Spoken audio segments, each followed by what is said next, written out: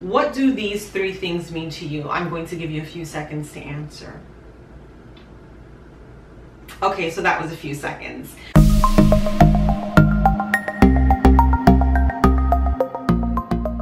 Hi everyone, my name is Kim. I am a registered dietitian nutritionist, a certified diabetes care and education specialist, a certified nutrition support clinician, and owner of KimRoseDietitian.com. Welcome back to my channel.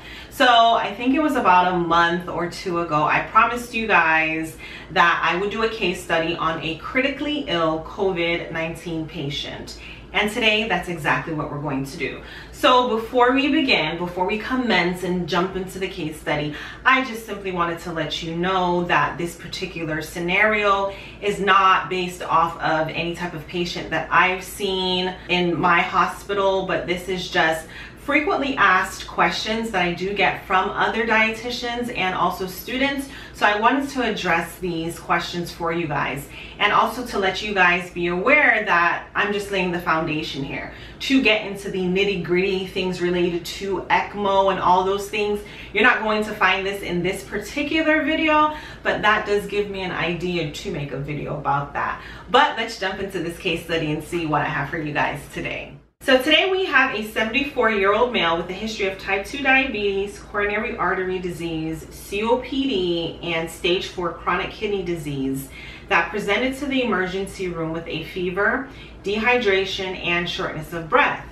Upon admission, he was diagnosed with COVID-19 and pneumonia, and he also had an elevated temperature of 102 degrees.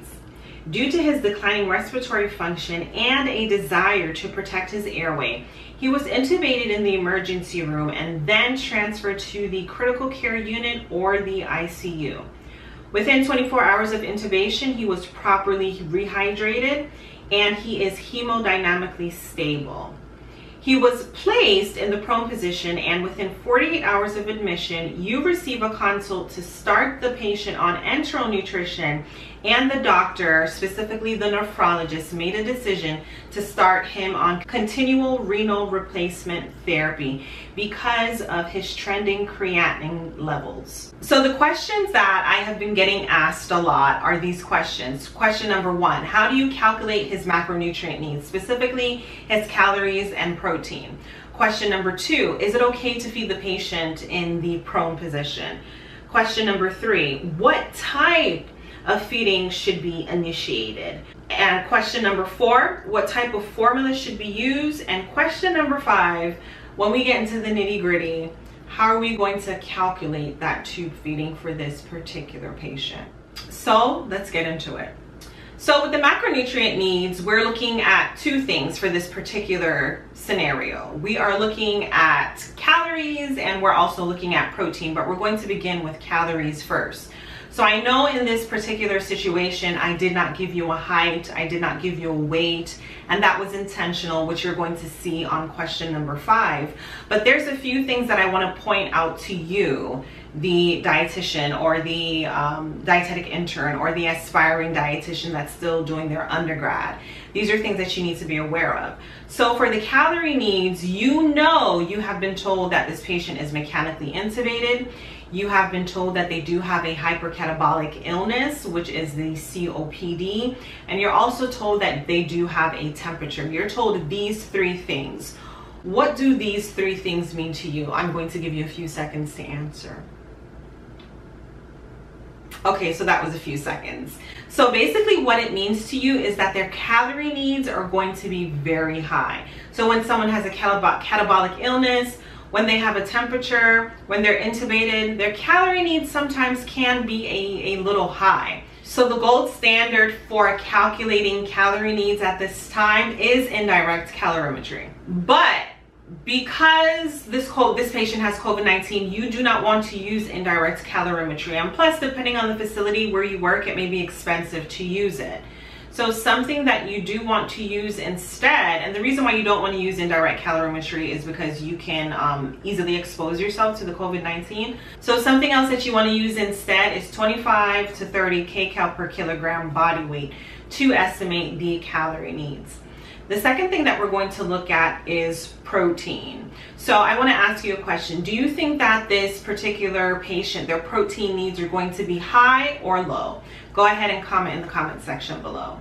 Or if you're uncomfortable commenting in the comment section, just comment in your head.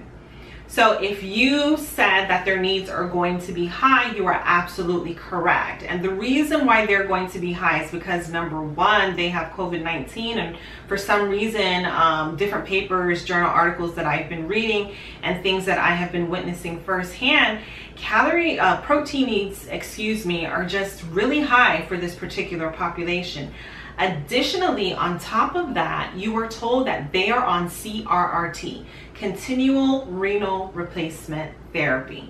And continual renal replacement therapy does boost the protein needs. So the protein needs can range anywhere between 1.2 to 2 grams per kilogram body weight. And then something that I feel like, just throwing out in there in the air is enteral nutrition is the way to go. You were told that this patient is hemodynamically stable, which is perfect. So you know that there's not going to be any concerns with intestinal ischemia. So if the gut works, definitely use it. And the reason why you want to use the gut is because you want to maintain that intestinal mucosa, not only for GI function, but for overall health and immunity as well. The second question is proning. Is it okay to feed a patient that is in the prone position? And the short answer to that is yes, but you have to know what you're doing. So there are some type of sedatives, and we weren't told specifically in this scenario what sedative this particular patient is on, but there are some sedatives that impact the skeletal muscles, and there are sedatives that impact the smooth muscles. So the sedative that is used in my particular hospital only impacts the skeletal muscles, and it has no impact whatsoever on the smooth muscles. So I do feed. There are some practitioners who may be afraid to feed enterally simply because the patient is in the prone position, but you just want to make sure that the patient is in the reverse Trendelenburg. I always have a hard time saying that.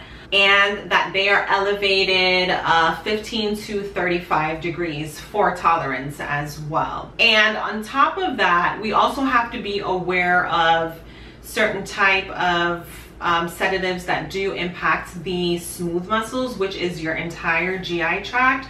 So if you have sedatives that impact the smooth muscles, you may have tolerance issues in that patient.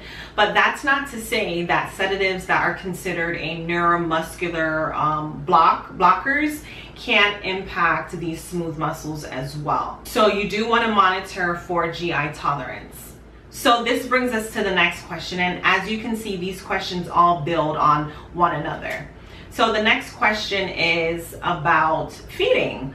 How should feeding be initiated? So feeding should definitely be initiated slow. Feeding should be between 15 to 25 kcal per kilogram per day. And feeding may even be post-pyloric feeding if you have a patient that may be high for aspiration risk or may have tolerance issues. So what I mean by post-pyloric is you're feeding directly into that small intestine. And this is important as well because according to Aspen, anyone that is over the age of 70 automatically, because of their age, has a high risk of aspiration. So post-pyloric tube feeds may be the way to go. The next question is, what type of formula should be initiated? And I don't know about you, but when I was a dietetic intern, when I was a new dietitian, this question always stumped me. What formula do I use? And of course, this depends on your hospital. It depends what you have on your formulary. It depends on what the med exec committee approved. So I'm not going to be throwing out any type of brand names here, but whatever company that you use for your tube feeds, make sure that your tube feeding formula meets these criteria. So you definitely want to make sure that you have a high protein, polymeric, isosomatic, enteral formula. And I know that was a mouthful to say, but specifically what this means is that it's a standard formula that is designed for adults and children who have normal digestion.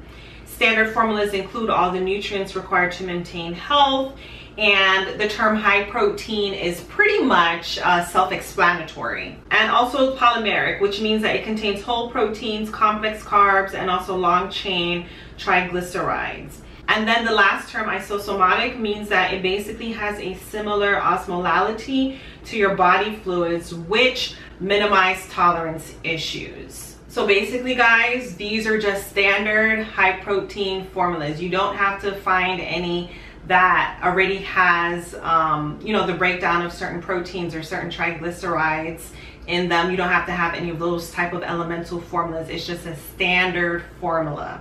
And then the last question, how do you calculate? How do you calculate tube feedings for this population? So calculating tube feedings for this population is not any different from calculating tube feedings for populations that do not have COVID-19.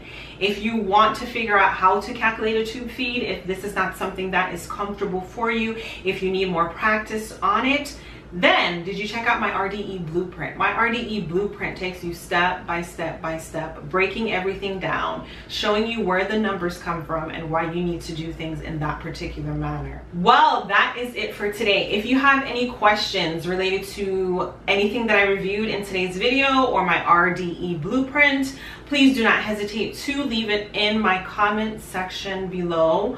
As usual, remember to comment, like, subscribe, and share this video. Thanks for watching. Until next time. Oh, and also, guys, if you have any particular case studies that you would like me to do, please go ahead and put that in the comment section as well.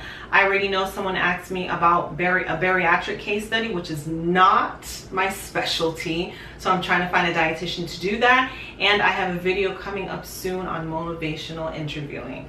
So that was a mouthful. Until next time, bye guys.